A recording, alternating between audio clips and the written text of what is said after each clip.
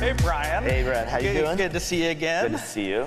Well, let's take advantage of the fact that the mayor was just on stage and that clip to talk about our lovely embattled city. I think you're probably like me.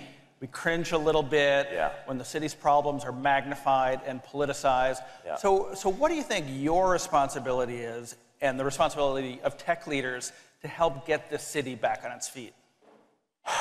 I think I owe a lot to the city of San Francisco personally. You know, my story, I came here in 2007 with nothing, $1,000 at the bank.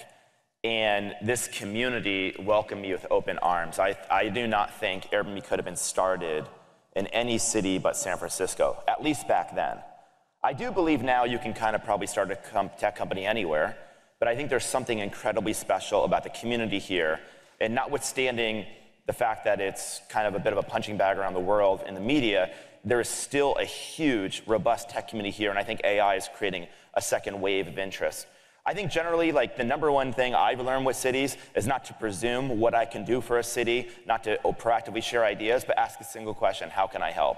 And that's what we try to do in cities around the world. I was backstage with the mayor, and that's what I asked her. I said, how could I help? And I hope to talk more with her about how we can be helpful. Yeah, she asked to get on your schedule. Yes, well, so we're happy to help. I mean, you guys sort of famously have a perpetual work from anywhere policy. Yes. I mean, let's start there. Doesn't that hurt the city? You kind of rob some of the economic vitality, some of the foot traffic. You end up magnifying some of the problems of homelessness. Yeah. When does the responsibility to your hometown maybe sort of counterbalance some of the flexibility you want to give your employees? I think it's a great question. You always got to balance your different stakeholders. But we didn't say, like, don't live in San Francisco. We just said you can be flexible. Here's the interesting thing. A large percent of people have still chosen to be in San Francisco. And I still go to San Francisco office every single week. And I think since the pandemic, it's a different game now. I think that people now have a choice of where to live. And the moment somebody has a choice, then suddenly as a city, you're a little bit more in the customer service business. And so people start to ask, well, what kind of service am I getting?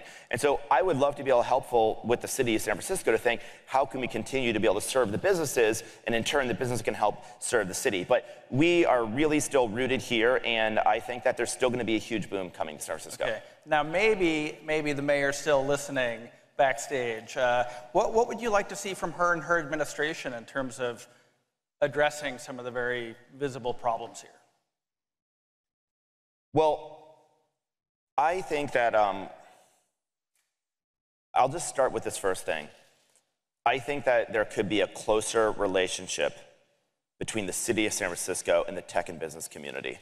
And that doesn't just include the mayor, that also includes the board of supervisors and other key stakeholders. And I think that's a two-way street.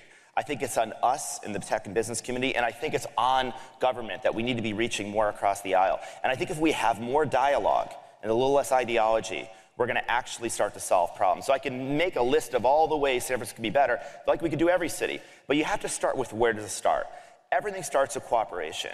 And if we're battled in these ideological kind of narratives, we're not going to be working together. So we need to get to the table and all start working together. That's what we should do. Yeah, I mean, there definitely is a little bit of an anti-business bent in some of the ideological corners of city government. I think that, you know me very well. I used to think that, like, you should stay away from government officials, and people don't like you should avoid them. And I thought growing up, if somebody's going to cause trouble, stay away from them.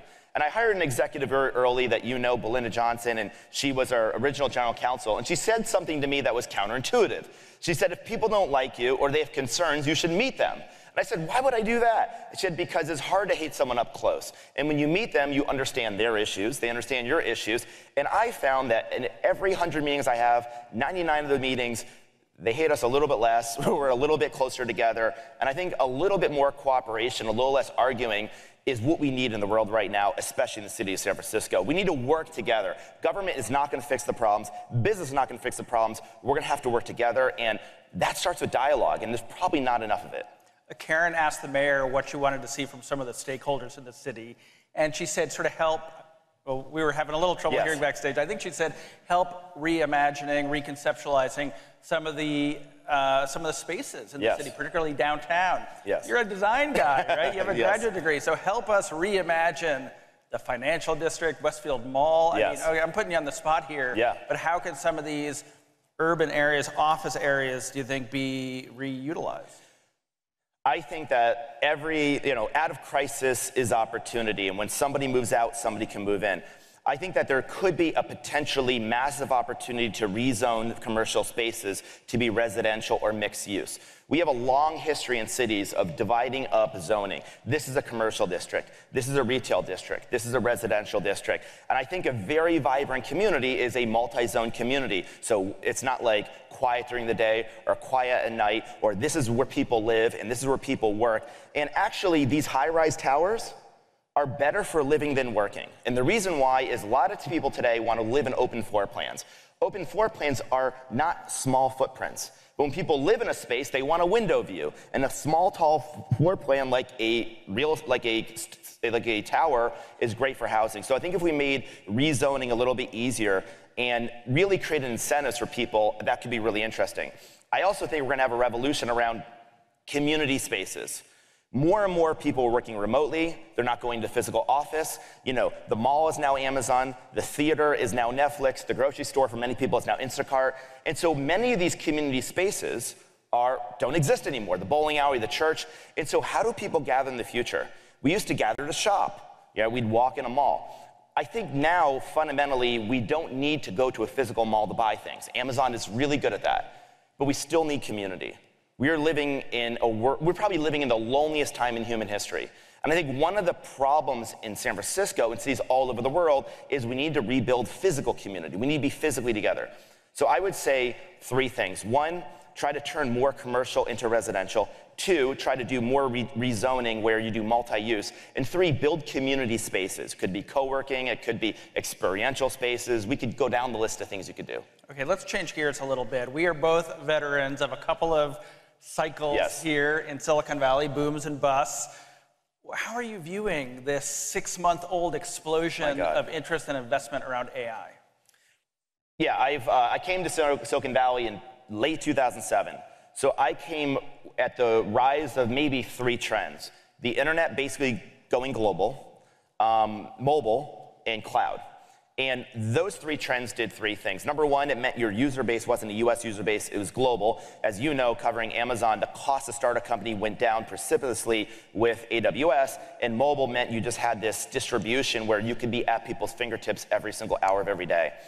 I was in high school when the internet was coming up. I remember in the 90s, I was in middle school, high school, and so I don't have a great frame of reference of what this is like for the internet. But this feels like bigger than the internet and the 2000 cycle combined. Some people say it's the biggest technological wave since the Industrial Revolution. And I think this is just a massive acceleration. It is the platform shift of all platform shifts.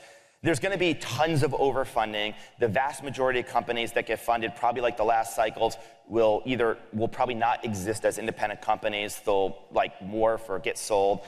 But I do think that it's a very exciting time. And I think we're all very interested in AI. And I think that there aren't going to be AI companies. I think AI is going to be embedded in every single thing we do. Okay, well, it's not immediately intuitive, at least not to me, how that could impact Airbnb. So tell me, how is it meaningful for you guys? Yeah, so here's our mental model. So here's how I think about it. Think of it, let's use some physical metaphors. So we have these large language models. I know Sam was here this morning, and they do this large base foundational language models. And that is kind of like infrastructure, and we're not an infrastructure company. So if we're using a physical metaphor, that's like building a bridge. We don't build bridges, we don't do infrastructure. On top of the bridge, you have cars, which you might call applications, and that's what we do. Our real strength is we're really good at design, interface, marketing, services, understanding how to apply technology. And so I'll give you a frame of reference. Let's say we go on ChatGPT, and you ask ChatGPT a question, and I ask ChatGPT a question. We're probably going to get the same answer, or an almost identical answer. And that's great for questions like, what were the primary causes of the French Revolution, or how far is the Earth to the moon, kind of immutable answers. It turns out there's a whole bunch of questions where the answer depends on who you are. What should I wear? Who should I meet? Where should I go? What should I do with my life? Where should I travel? And so I think that our opportunity is to build one of the definitive AI interface layers. And it's all built around personalization. So instead of Airbnb just asking you, where are you going and when are you going, we ask you some bigger questions like, well, who are you, Brad? What do you want? Like today, tomorrow, next year in your life? And the better we can understand you, the more we can be like the ultimate AI concierge, pointing you to places, community, homes, experiences, and many more things. The only other thing I'll just say about AI, and I'll just bring this back to something that I've been thinking about, I'm excited and concerned about. AI obviously brings a huge amount of opportunity. I think it's going to be a massive boon for so many people. There's a couple ways to think about it. Number one, if the cost to start a company is lower, I think you're going to have millions more entrepreneurs. So I think the number one thing you're going to see from AI is more entrepreneurs. The second thing you're going to see from AI is more software. Almost every single thing around us could one day have software, because the biggest inhibitor as a designer, the biggest inhibitor I have is that not everyone speaks a computer programming language. But the moment AI can basically write that language, it can be that translator. You can prompt it. Suddenly, anyone can create software. Anyone can basically build a company. And so many more things are going to be alive. They're going to be, I don't want to say sentient, but they're going to be able to take commands and do things. So that is going to be a huge boon. I think it's easier to imagine the jobs that will be displaced than the jobs that will be created. I think that science will be revolutionized. Obviously, everyone can have a tutor. But I think there's so many more things we can do. We talk a lot about the risk to AI, and obviously there's job displacement. I actually think ultimately it's going to create a lot more jobs and destroy. I think the biggest two risks to AI that we're not talking about are, number one, just the speed. It's not that technology is a good or bad thing. Nuclear power can light up a city or destroy a city. It's how we use the technology. And the thing I'm a little concerned about is how fast it's happening, and are we going to be able to bring society along on that change? We are accelerating a lot of trends. And one of the trends that we're accelerating is people are lonelier than they've ever been before. And we can debate what the causes of this are, but it's indisputable that you think AI is accelerating that problem? I think AI is going to accelerate everything. And so whatever road we're going down, AI is going to accelerate that road. It might change the course a little bit, but it's not going to be a reverse on the highway. It's going to be a super highway towards where we're going. And so I think we have to ask ourselves, are we happy with the road we're going down? Because we're about to accelerate that road. And if we want to maybe make some course correction, now is the time to do it. And this is why I think discussion shouldn't just be about AI, but should be about what kind of world do we want to live in and what do we want to do with this technology. And I think fundamentally, we need to make sure that AI can deeply understand you, know you, but it should not be your main friend. Okay. I mean, that is a lot to digest. And not to be provincial here, but to bring it back to Airbnb, like your endemic challenge is always convincing the world, Wall Street, that you guys are a tech company and not a travel company. So what, in this blossoming of entrepreneurship and AI tools, what is Airbnb's advantage? Well, I mean, I think that, there's a handful of them. Number one, at the end of the day, people still want to have great homes, great experiences. The vast majority of our hosts only list on Airbnb. We have a custom-built tools just for them. I think AI allows us eventually to have the equivalent of like an AI coach to help you become an even better host. I think additionally, to our incredibly strong network effect, we have a lot of information about people. We have more than 500 million reviews that have been left on Airbnb. We know a lot about travelers.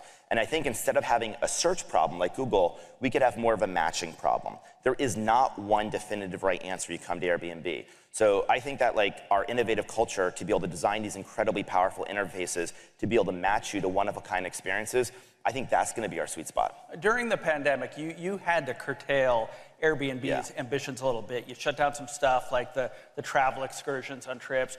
But it struck me watching Emily's episode of The Circuit with you, where you said you're really spending time imagining what Airbnb can be now, that next phase of growth. So, yeah, I mean, what can you tell us about that, and how integral is AI to what you're thinking about now for Airbnb's future?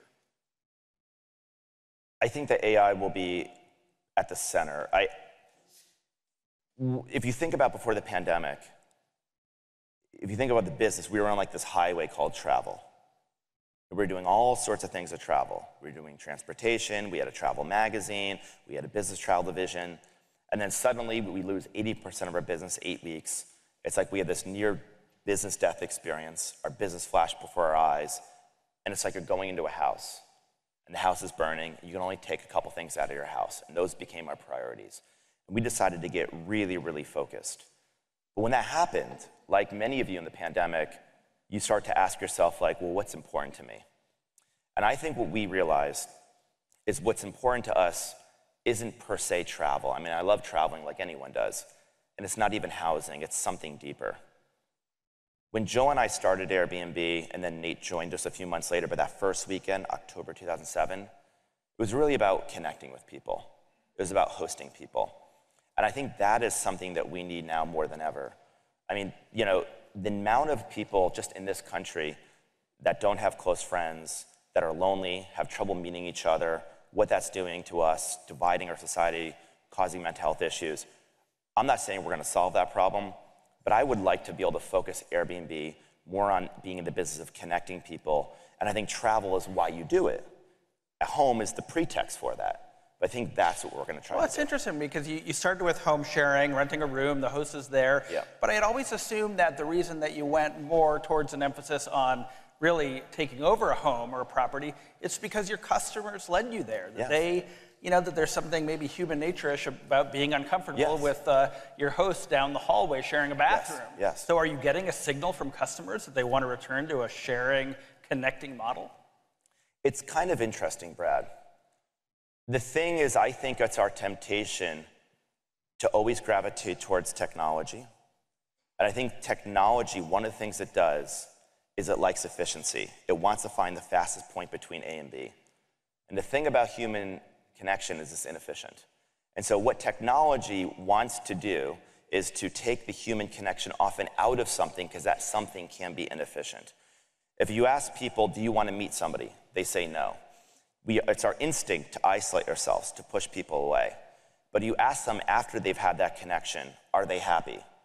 And they say, I'm so thankful for the people in my life. And one of the most important things about my life are not all the things I have, it's the relationships I have. The longest study on happiness is an 85-year-old Harvard longitudinal study. And the question was, what's the secret to happiness? They did not think they would have a definitive answer. And of course they did. The definitive answer is the secret to happiness are relationships. So it's a little bit complicated. I don't ask people what they want. I look at what they value after we give them things. And what I've seen is the most meaningful things in Airbnb, the reasons that people stick to the company. We say money and space is the hook, but the relationships, either the trips you go on with people or the people you meet, that's the hook. That's the thing that roots you in the company, and that's what we're going to be going towards. Okay, I want to hit one more point. Hopefully this morning you all have noticed that we've aligned on a couple of themes in all our conversations. We've been talking a lot about AI, we've been talking about San Francisco, and we've also been trying to hit some of the geopolitical issues with regards to China. I know you guys closed a business in China. Was it end of 2020 or last year? Yeah. You know, the Biden administration is really pushing divestiture, particularly on AI. You know, you've got experience, probably frustrating experience, trying to start a domestic business there. From your perch, what is the right thing to do here? In China? Yeah. I think I'm an optimist. I don't really want to live in a world where there's two internets. I think one of the things that has surprised me most since I started the company, I mean, people ask, what have you learned starting the company? The number one thing I've learned is not how different we are, it's how similar we are. And isn't it funny, the people, the strongest opinions of other people, the ones without passports? And as you travel the world, you start to realize we're more alike than we are different. And I think the promise of the internet was going to bring us together. And I'm generally concerned that we are now creating a divided two-world system with the internet.